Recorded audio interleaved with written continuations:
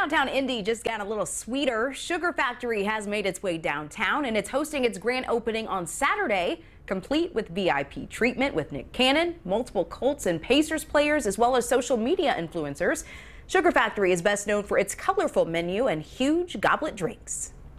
Our world famous goblets, they're 60-ounce fish bowls that bubble, they smoke. That's what primarily brings people here. We're also a very family-oriented restaurant.